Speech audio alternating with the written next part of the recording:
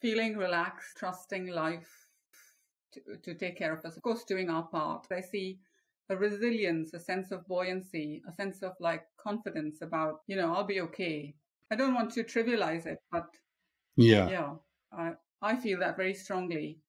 I feel like I'll be okay no matter what. Life takes care of me and always has.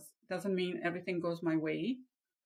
Things still go dramatically wrong, but there's this very strong trust Yeah. and faith. Well, there's a radical acceptance implicit in that.